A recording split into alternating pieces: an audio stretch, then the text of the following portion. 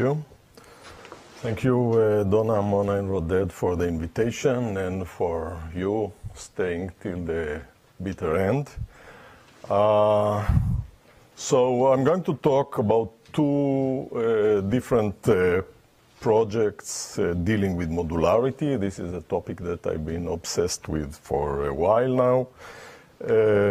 I'll talk very briefly about the older project, just because it has a network context, and spend more time on the other that deals with three-way data. So the first project is dealing with integration of two biological networks. This is the work of Didi Amar, was a PhD student in my group, and is actually now a postdoc here at the Simons. So we are looking for combining two types of networks that share the same nodes but have different semantics for the edges. So the same vertex set for H and G, and we want to summarize this information from the two networks in something that we coin a module map. And the module map has nodes that are modules, namely sets of genes from the vertex sets or vertex subsets. And we want these modules to correspond to highly connected sets in the first network, in H. On the other hand, the links in the module maps are connections between two modules that are highly interconnected in the other graph, in G. So here is an example. So the black edges are in H, and the blue edges are in G.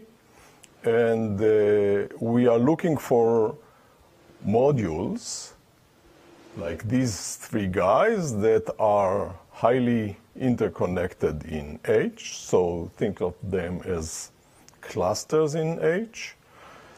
And they should be connected by links, which are highly interconnected sets in the blue graph, in G.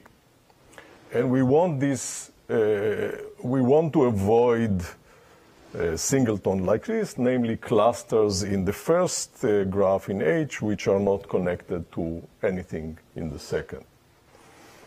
Now, the rationale of this problem, the source of this formulation, comes from work that we and others have done on combining genetic interactions and protein interactions. So the simplest case, just look at two modules.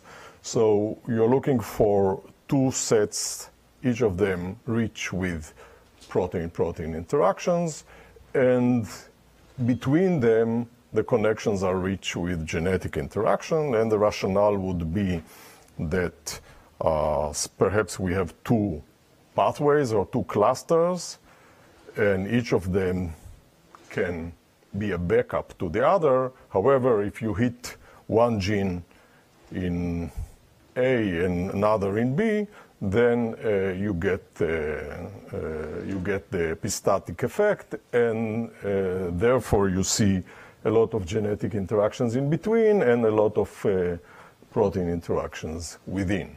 And when we analyze this by looking just as pairs like this, we realize that sometimes we are missing information, and we want to do this globally. So thus doing it one pair at a time, we miss some of the information.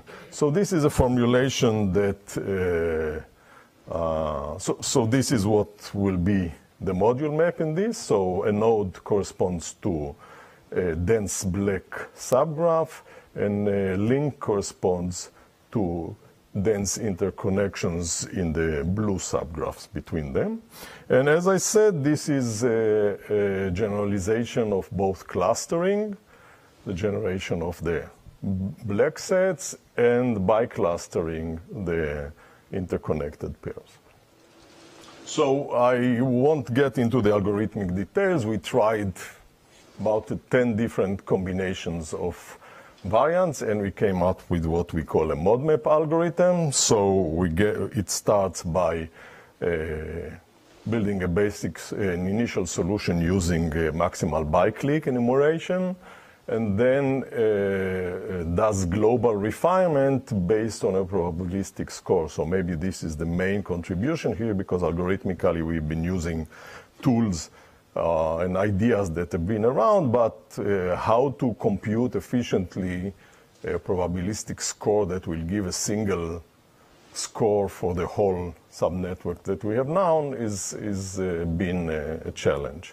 And we successfully applied it both to yeast PPI and GI data, yeast PPI and specific DNA damage response genetic interactions. Here, of course, the network would be much smaller because there will be fewer DDR specifics.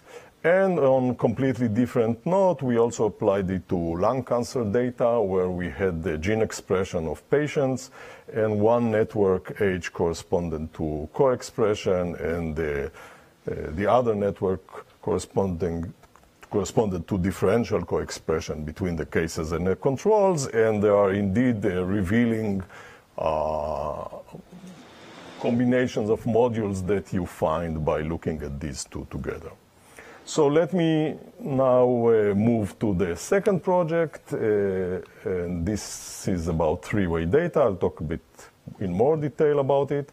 So this was led by Didi Amar again, and in collaboration with Dani Yakutieli, a statistician at Tel-Aviv, Adi Moron-Katz, another PhD student in my group, and Talma Hedler, who is a brain researcher at the Ichilov Hospital. And here is the outline. Let me just move ahead. So again, we are talking about modules. So another way to think about modules, suppose we have this matrix, and clustering is just, a cluster would be just a set of rows that behave similarly across all columns. And a bicluster would be a subset of the rows and a subset of the columns that will have show some coherent behavior. And of course, biclusters are more flexible. They could overlap, and the search space is much richer. But we've been thinking about three-way data. So in addition, think about having multiple time points. Or if you wish, each matrix would be maybe genes times time points, and you would have multiple matrices for multiple subjects, and you want to find some kind of modules that are common to some or to all of them. So we have a matrix for each subject, and the rows would be the measured objects. So genes would be a natural possibility here, and the column would be the time points, and what we would measure would be gene expression. So this is one application. Another application which actually motivated this work to begin with was MRI data. So in MRI data, what we have is measurements of the amount of activity in the brain in voxels, which are cubes of 1 millimeter on each dimension. So you get about 100,000 of those in each measurement, and every 3 seconds you get such a measurement. So you get about 100 time points. So you have a matrix of 100,000 times about 100 for each patient. And if you want to somehow reduce the dimension, rather than dealing with voxels, you can deal with parcels, which are contiguous brain regions that are believed to have some biological function. So you could reduce the number of rows from 100,000 to maybe 1,000. Okay. And the data that Adi was studying was behavior of the brain at rest. So it turns out that when our mind is resting, as far as one could rest in an fMRI machine, which is pinging like hell, when the mind is resting, there are certain networks in the brain that wake up and start to work. So we don't have a full understanding what it is, but think about it like garbage collection. So, you know, when you don't have any other task, the brain is doing some maintenance. And the point is that these subnetworks arise and show activity, but of course when you summarize the information across multiple subjects, there will be complete asynchrony between the networks in different subjects, and also this activity does not go along the 100 time points that we measure. It will show up at a certain interval and maybe disappear and show up again. So we want to cluster this data. We want to do some dimension reduction that will give us a meaningful result, but we have to be very flexible about the modeling. We cannot do like a three-dimensional subcube of the huge cube that we have and hope that with rigid dimension we will get a meaningful result. So if we had just a two-dimensional case, we are looking for something like a bicluster.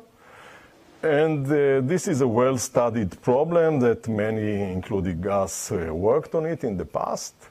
But what about consistency across multiple subjects? So now we have multiple matrices like this, and maybe not all of them show the effect. So out of the 5, maybe 3 have some coherent behavior. And also this behavior, as I explained, may not be on the same time point for each one. So the time point could change from one subject to another. And the gene set, the subset of the rows that we want to analyze, should have some common core, but we cannot assume that exactly the same set of rows will be involved in each subject, because maybe some are irrelevant and maybe there is some subject-specific part that we should account for. So this was our thinking, and this brings up this kind of way to visualize the problem. So here we chose the set of subjects, and there is this common part denoted here by A, which is the set of genes. Some of the subject may miss some of those, and each subject could have also a private part to the same module. Okay, so what constitutes a model in this three-way data? We have a subset of the subjects, a subset of the rows corresponding to this A part, and a subset of time points for each subject, and additional subject-specific part, which is a subset of the core row module. So most of the rows will be common, but maybe not all, and additional subject-specific part. So additional, these dark blue rows are subject-specific. So how shall we, what shall we be looking for? We want modules which are unusual compared to the background. So either unusually high or unusually low values. So assume the simplest thing that one can assume, that there are two distributions, one for the values in the background and one in the values within the modules. So the white part will have one distribution, F0, and the blue parts will have a different distribution, F1. And if the data is binary, then just think about probability of one being higher in the blue part than in the white part. And if we're talking about real value data, just assume that we have two normal distributions, and the values for the blue part will have a higher mean. So these are the simplest assumptions one could make for binary and real valued data. So we represent this model in a graphical model. So in our toy example, we had to choose the subject, so one part, and then the core rows. So we will have a variable corresponding to the each relevant subject, and a variable corresponding to each row for the core module that we choose. And once we have chosen the set of subject, we combine the information on the core module rows and the relevant subject into a node that will also represent the subject-specific information. And another variable will take care of the time points that, as I said, will be subject-specific. So on this level, we have the global information, the subset of the subject and the core rows, and on this level, we have the subject-specific information. And what ties this model together is the fact that this is governed by these global variables. So we compute a posterior based on this model. So since it's a Bayesian network, we can just multiply the conditional probability. So this corresponds to the hyperparameters of the problem. This corresponds to the core row and the relevancy of each subject. This part corresponds to the subject rows that depends on these two variables. For the time points, for the data that we used, we applied some Markovian assumption because we assumed that we don't just get an independent set of time points for each patient, but there is some contiguity, not complete, but partial contiguity between the columns, and eventually we compute the likelihood of the data, which is simply we multiply across all subcubes in our matrix, where we either pick up the background probability or we pick the model probability, depending on whether this point belongs to one of the modules. So I didn't describe the hyperparameters, but we made the simplest possible assumption. So we were using Bernoulli or normal for F0 and F1, and we used the beta variables or simple Markov model for the rest. So the algorithm, we call it TWIGS, for three-way model inference via Gibbs sampling. So the initial solution is generated using a biclustering solution. We tried both BIMAX, which is a very good enumerative solution for discrete values, for binary values, and the ISA from Naama Barkai's group that works well on continuous data. And the improvement is done via Gibbs sampling. So we apply a Gibbs sampler, namely each time we fix the values of all the variables, and we compute the posterior based on that single variable and improve, and we do this cyclically. Of course, the technical part here is deriving all the conditionals, and I will skip it here. Eventually, we end up at a local optimum. Surprisingly, it worked very fast, so we needed less, about 50 iterations. And what we do at the end is you get a value on each iteration for each of your variables, and we just average over them. And this algorithm just finds a single module. How do we deal with finding multiple modules? One possibility is to start from ISA or BIMAX by getting a complete solution, namely a set of biclusters, and then run Gibbs on each one separately. You get a set of modules, and you do some filtering to remove redundancies.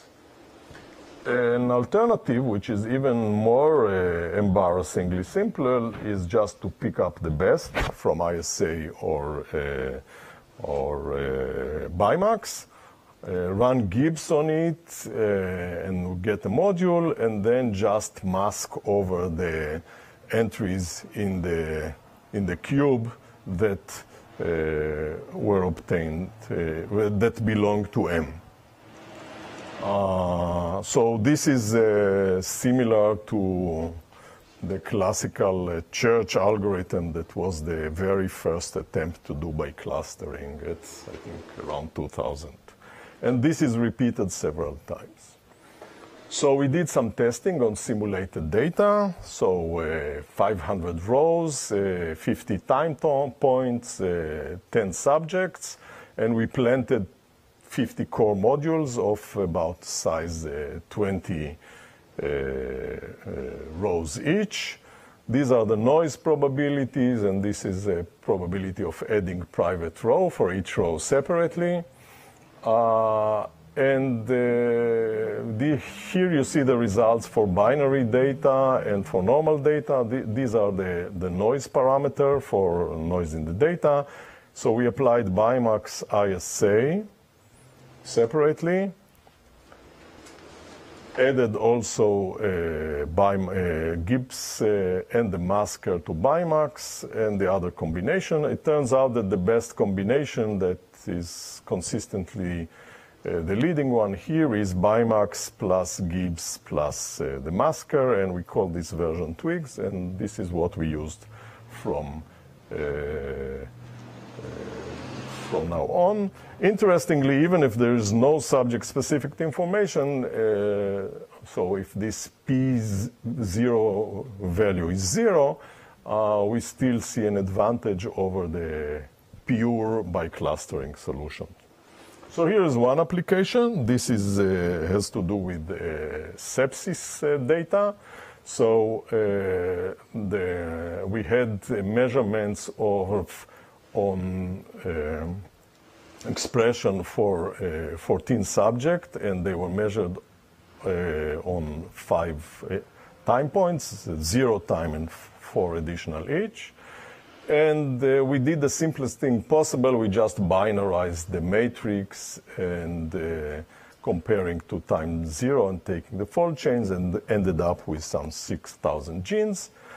And when we applied twigs, we got 2 core modules. So module 1 contained 11 subjects and 53 core genes.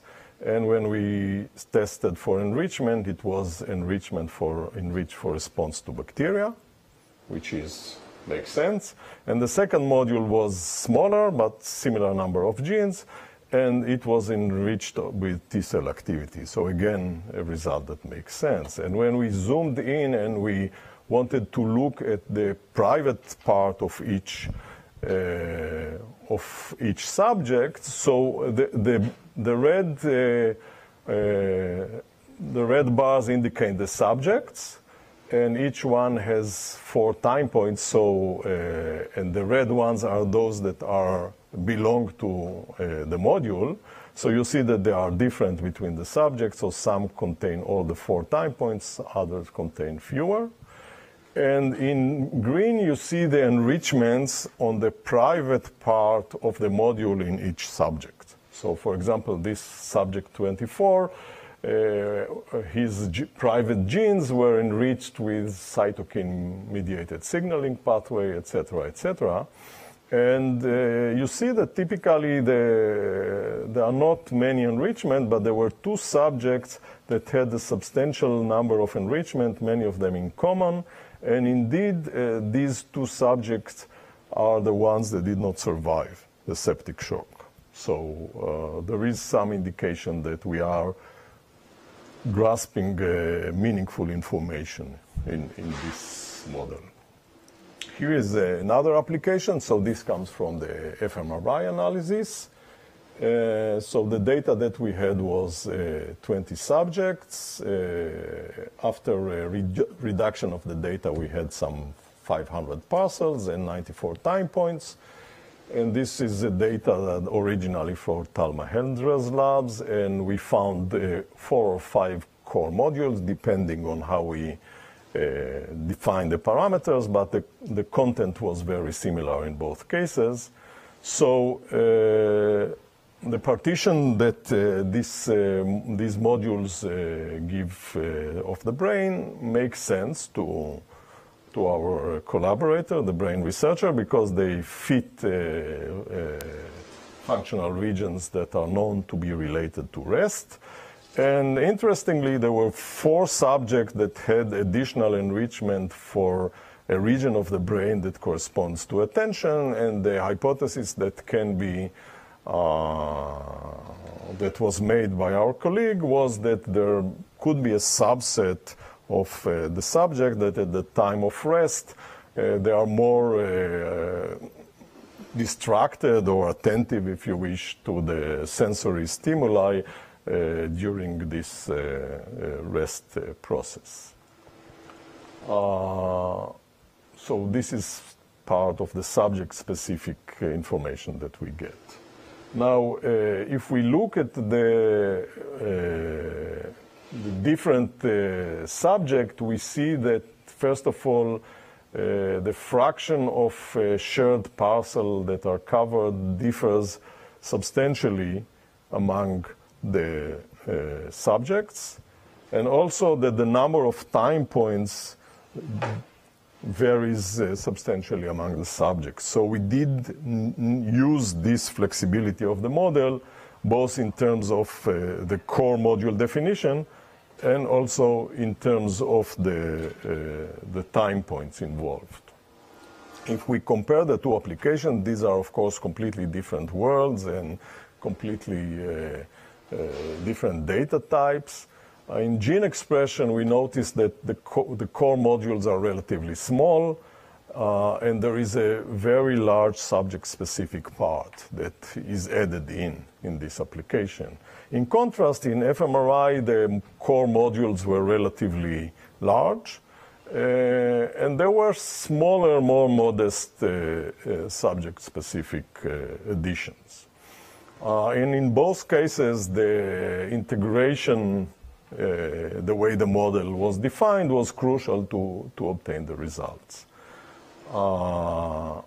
And we do find subject-specific information in each. Now, when we compared it to a variety of methods that did something similar to 3-way analysis from the literature, we see that Twigs covers the largest number of subjects compared to all the other methods, and substantial improvement. And also, if we try to use some rank that summarizes both the enrichment and the redundancy, Twig fares better than the other methods.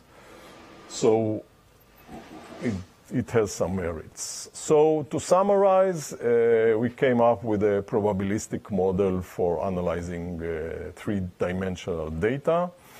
And one of the generalization of this model was allowing the core plus subject-specific information, and another dimension was allowing the flexibility in the time dimension, the 3rd dimension. We developed a Bayesian model and a Gibbs sampling algorithm, and it performs better than the extant methods. Interestingly, even when there's no added information beyond the pure by clustering tasks. And we do see a great improvement in terms of covering the subjects. And we applied it both to gene expression and to fMRI. And in both cases, we observed that the integrative analysis was crucial to obtaining the results. We have an R implementation, and of course, this is a very first step, and there is lots of room to improve, both in terms of the way we define the priors. We use the most simplistic, naive assumptions. There's no subject dependency in the parameter. One could apply this also to data where there is no time dependency. And there are many ways to take this forward. And finally, let me thank my group and my funding sources. Thank you very much.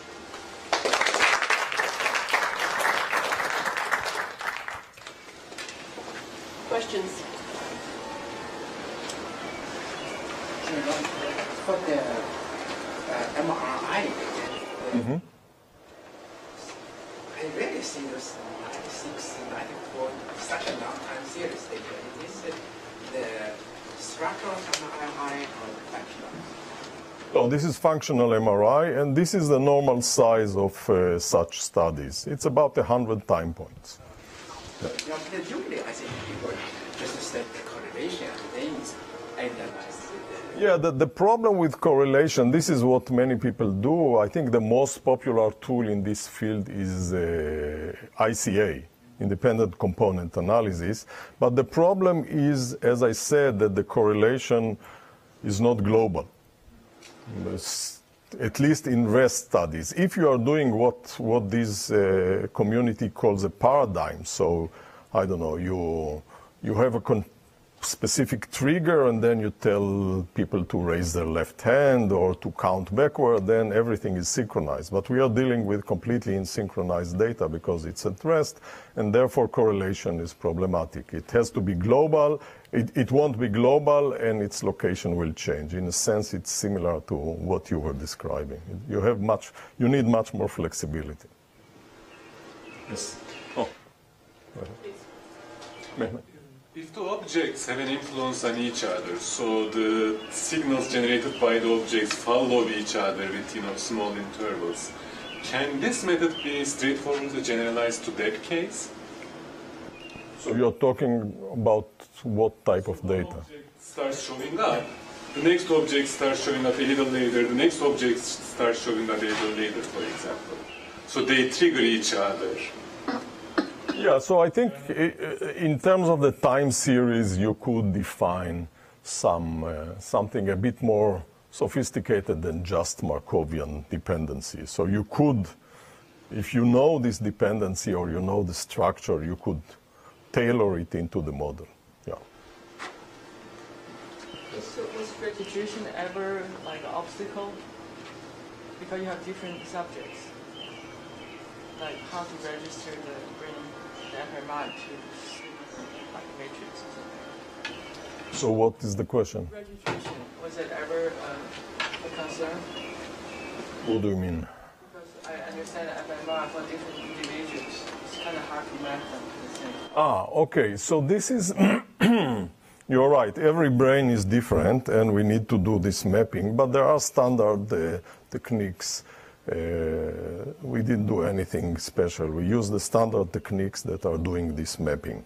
And of course, this is an added source of noise, and this is one more reason to work with parcels and not with voxels, because you're much more easily off on the level of this individual voxel. Any other questions? Let's thank the speaker again. Let's use this opportunity.